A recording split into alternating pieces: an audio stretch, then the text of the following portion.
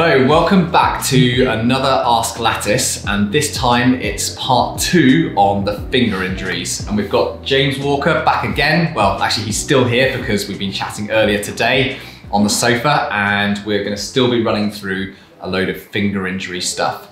But this time, in this video, we're going to be going into a little bit more of the unusual cases, or the things which aren't quite as common, but we're still seeing, and well, both myself and James, we're seeing whether we're a coach or a physio in climbers' hands and fingers. First thing to just say, first off, is that if you're interested in the anatomy element and exactly what's going on in the fingers and hands, James did a full breakdown and detailing of that in the last video. So if you want to know what's going on inside the hand, then have a look at that other video before we start.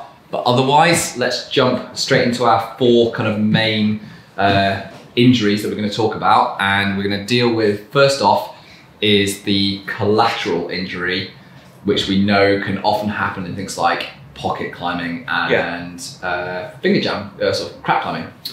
Yeah, that's right. So in the last video, we spoke about pulley injuries and then about sort of joint irritation or synovitis of the joint, and they're for sure the most common things that I will see in the clinic. But now we're going to talk a little bit more about some more, I guess, unusual ones, and yeah, the collateral ligament is the first one of those.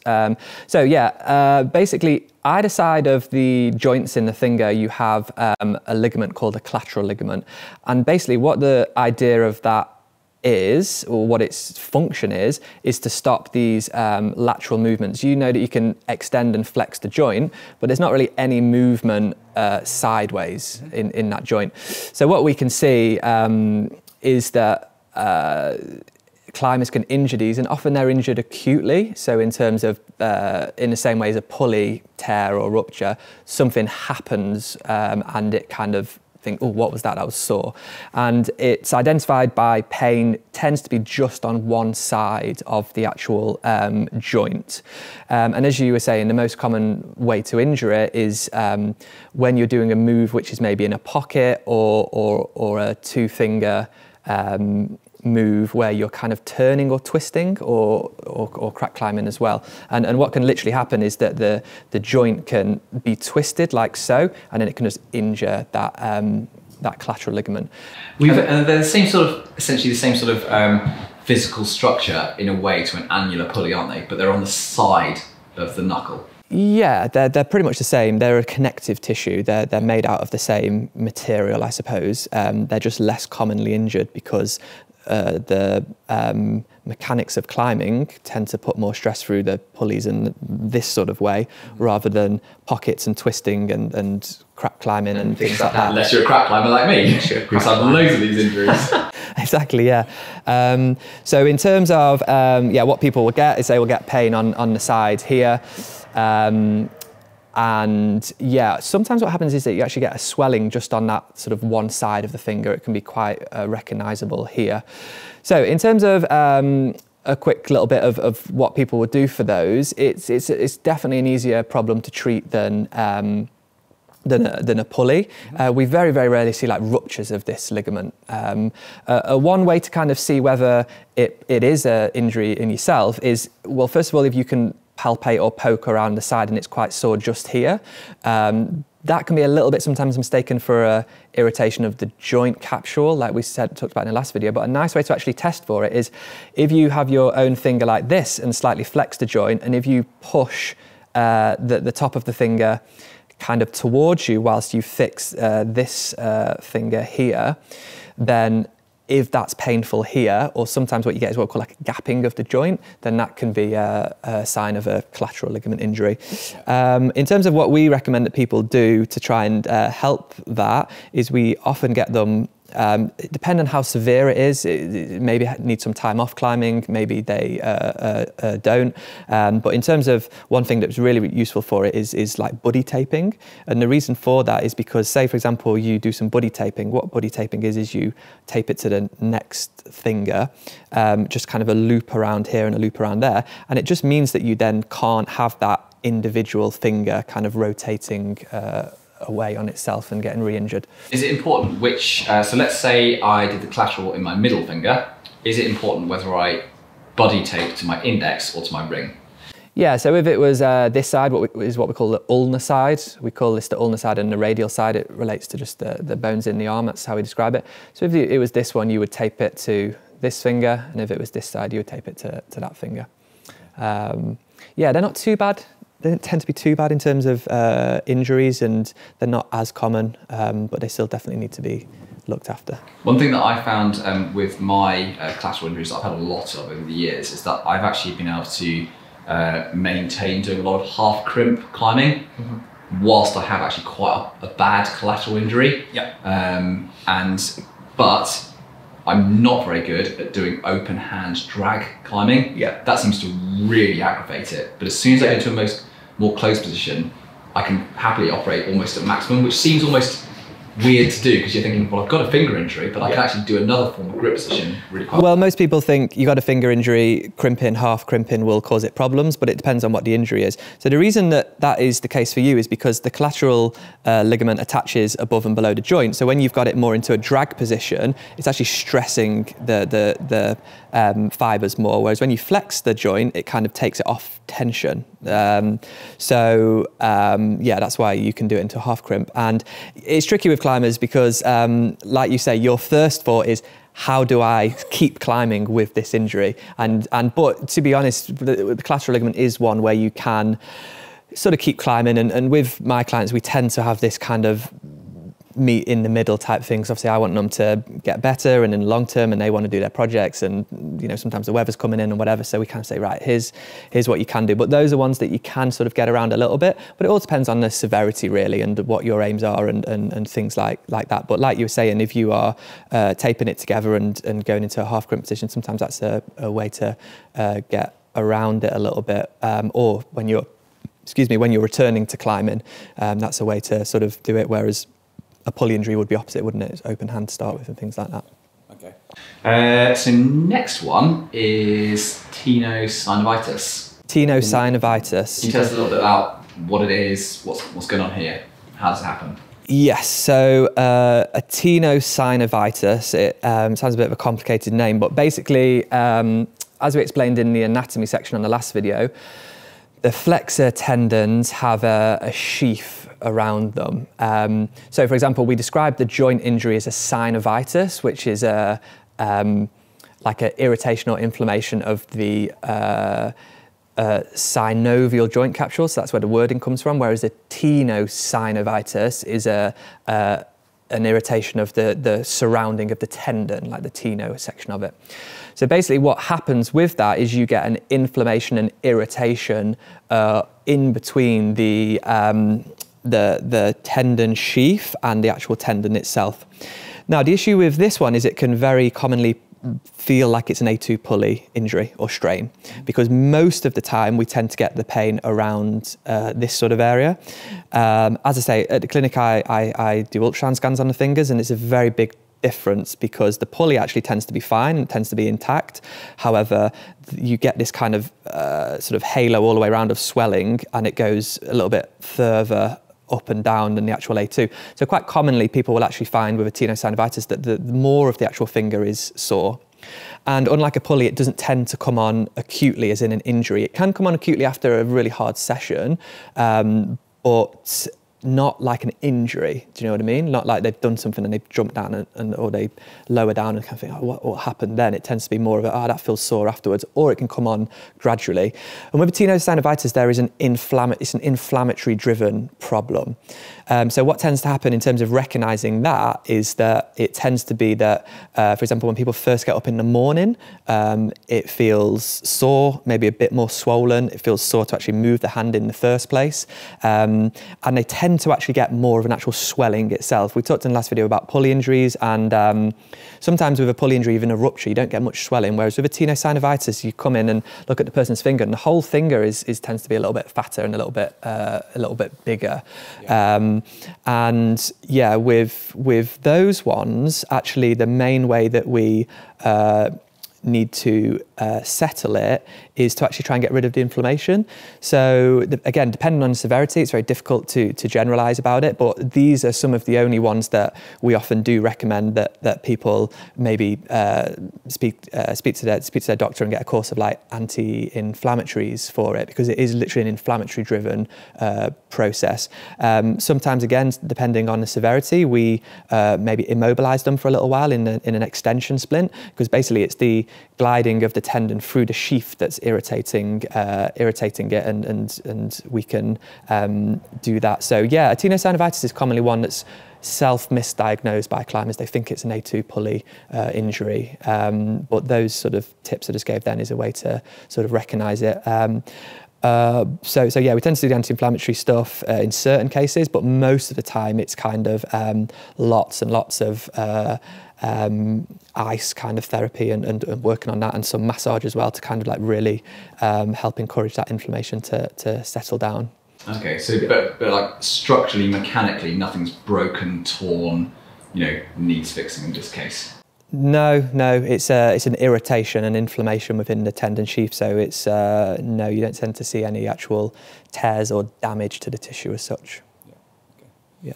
Next one is the flexor tendon strain, and I personally have come across this a number of times with climbers over the years, and it's quite distinct from the other injuries we're talking about here, isn't it? Yeah, this one tends to be a bit more of almost a I guess more simple, really. It tends to be just a strain of the tissue from almost, I always describe it to people, imagine you've got like a rope that's anchored down and you've just really pulled it quite hard. I saw one of these recently actually, and how did it happen? So on a three finger drag and foot slip, and just loaded the ring finger just kind of in this position, and kind of you're here and then that just gets loaded. Mm-hmm. And the way to recognize that is commonly people say they got the pain into the hand and then it felt like it went all the way down into their forearm. Yeah. And then afterwards they feel that they tend to get a tightness into the forearm that develops, and then they tend to get just a generalized soreness into the finger and the actual length of the hand.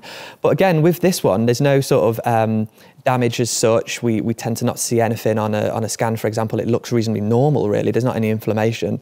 There's not any kind of ruptures of anything or damage of the tissue or anything like that in terms of something that you can see.